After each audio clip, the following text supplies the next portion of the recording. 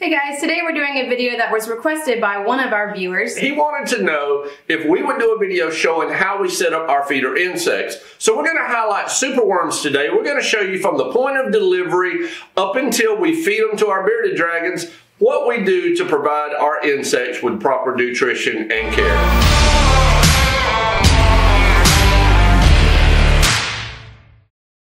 Alright guys, we're going to go over a list of the things that you're going to absolutely need, and then I'm going to give you a couple things that are going to be optional that you might want to pick up. First thing you're going to absolutely need is some superworms. Now you can order these online. There's a lot of suppliers out there. They'll sell you superworms, ship them right to your door via FedEx or UPS. You're also going to need a plastic container like this. Now, if you want to keep the top on it, that's completely optional. Personally, I find that superworms don't really climb that well, and so having a top on it just causes the food to get moldy quicker. I like to leave the top off so that there's a good airflow. You're also going to need yourself some egg crates like these right here. One or two of these should be sufficient. You can pick these up at farm supply stores such as Tractor Supply. Also, you might want to get you a jar, an old recyclable jar. It could be anything, mayonnaise, peanut butter. In our case, it's Tostitos. You're going to need a couple of plates. These can be ceramic. Optionally, some things you may want to pick up is going to be some wood shavings, like these pine shavings here, cut really fine. And if you're prone to allergies, you're probably going to want some sort of mask. If you're really prone to allergies, you're probably going to want some allergy relief tablets. Trust me on this one. And last but not least, you're going to need something to feed and water your superworms with. And we recommend the Insect Buffet and Insect Watering Gel Combo Pack available on our website. Now, when it comes to setting up your plastic container, there's a couple of different ways you can do this. And I'm going to give you a couple of those ways, and I'm going to share my opinion with you on each. One way is to simply use a lot of food and to cover the entire bottom of your plastic container with the food that the insects eat. The problem with doing it this way is that your insects are going to defecate in this cage, and therefore they're going to be defecating right on the top of their food. That's probably not the best way to do it if you're worried about things like coccidia being passed from the insects into your bearded dragons. The other way that you can do it is to simply dump your worms right in the plastic tub without any substrate whatsoever. But what you're going to find is that superworms do like to burrow in something. For that reason, we don't recommend a bare tub. What I do recommend, being superworms like to burrow, is just some pine shavings like this, and simply cover your plastic tub's bottom with the pine shavings. It'll help absorb some odor. It's not quite as bad as crickets, but they do have a little bit of an odor, and these pine shavings will kind of help to alleviate some of that. It'll also give them a substrate that they can burrow in, and it keeps them from crawling all over one another as if they would if you had a bare substrate. It also helps absorb some of the feces and the frass that these worms are going to generate. Now, speaking of frass, I am very, very allergic to it. So is my daughter Anna. In fact, when we clean superworms, most of the time we have to go take a shower almost immediately afterwards. Now, one thing that you can do to help alleviate the problem a little bit is to wear a dust mask like this. But I can tell you from experience, these offer very little protection against breathing in that frass. They do cut out a little bit, but this is not foolproof. So what I find myself doing is taking some allergy relief medicine right before I start working with superworms or mealworms. If you're not allergic to mealworm or superworm frass, you can certainly skip this step. All right, so you got your box from FedEx or UPS or whoever delivered. Now, I want to share one little secret with you about this. Be sure to check very often to see if these things are delivered. If you use companies like FedEx or UPS, they'll oftentimes just drop these on the front porch or on the ground outside your home, and in a very short period of time, ants can come in and get into your box of superworms and create havoc. So if you're having these delivered, check your tracking number, know the day that they're going to be delivered, and make sure you get to your superworms before the ants do. All right, so your superworms come in, you beat the ants to them. Next thing you're gonna wanna do is cut open these things. Now, I will advise you to be careful when you're cutting the tape across the top right here, because sometimes they will be superworms right underneath this tape, and you don't wanna go slicing into them. So just cut shallow. Go ahead and open your box up, and your superworms will be in here. Now, the reason I told you you're gonna wanna get some of these egg crates is because you can see that in transit, these superworms eat holes, and the egg crates that they ship these in look pretty trashy. They're also covered with that worm frass that I was telling you about. So what I like to do is simply take these egg crates here, make sure there's no worms on them, go ahead and get all the worms off of them, and simply discard these into the trash. Now simply take your superworms and dump them out in the box like so. And you want to be careful you get all of these guys out. Trust me, it's sometimes difficult.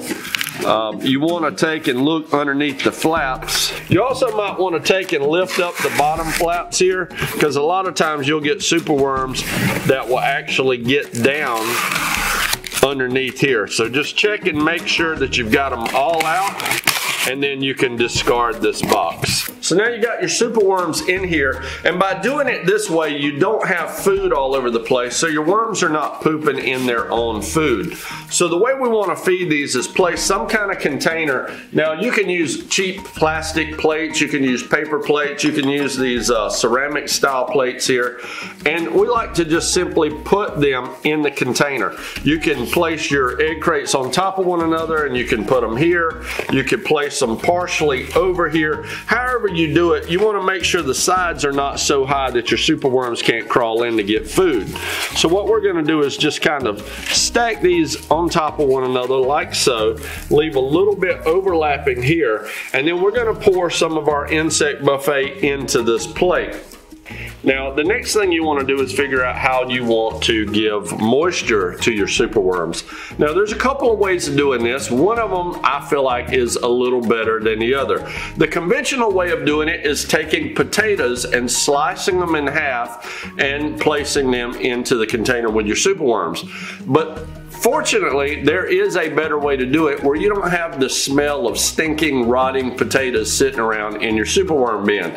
And that's where insect watering gels come in. Basically, you take these insect water gels, you pour them into a jar, and simply add water. So now you pour your water in here, and you can see that these little gels have absorbed that water. This is the same stuff that you buy at the big box stores. They sell it already pre-mixed, and you can make a lot of this stuff with our insect water gels and save yourself a lot of money buying the pre-mix. The only thing we don't sell you is the water with it, and of course they add food color to make it a nice pretty orange or blue or green color. We don't add food color to ours simply because I don't know if the food color may be dangerous to our insects, not to mention our bearded dragon. So we like to keep it natural, but you can see here it creates almost like a jello.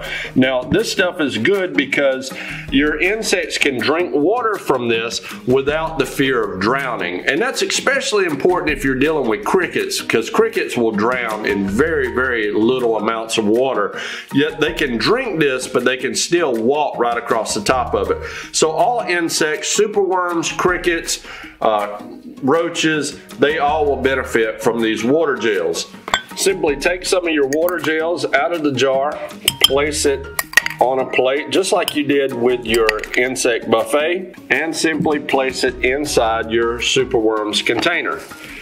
Now you have food, you have water, you have hiding places. This is basically all you need to do to set up your superworms. Now, when you know to replace your food, it's simply when it runs out. Whenever you replace your water gels is when they turn back to the hard crystals.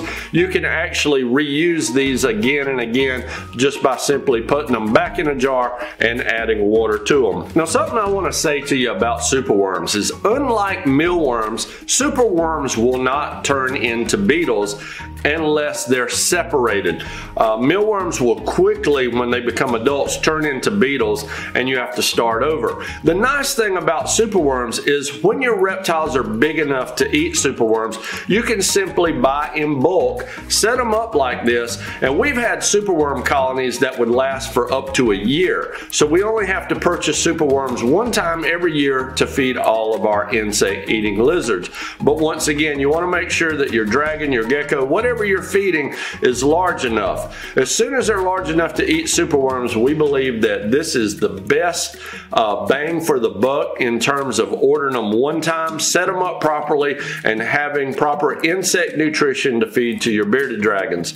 But once again, when your dragons are old enough to eat these things, their diet's going to consist primarily of vegetation anyway, so the little bit of protein and fat requirements that your dragons are going to need can be met simply by using nothing but superworms. And we've said in past videos that the size of the food for a bearded dragon should be about the same size as between both of their eyes. So this dragon right here, she's big enough to start eating superworms now, but as you can see, she's still pretty small. So I'm not going to feed her a bowl full of superworms. Instead, for her size, I'll probably feed her about 2.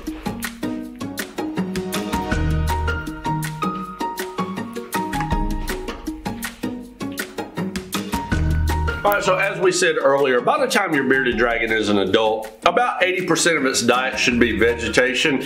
The little 20% of its diet that's going to be made up of protein is perfectly fine to use superworms exclusively for that amount of protein intake. Once your bearded dragon is an adult like this one, it's kind of fun to play fetch when it comes time to feed these guys superworms, simply by showing them the superworm, dropping it down in front of them, and waiting on them to see and go fetch it.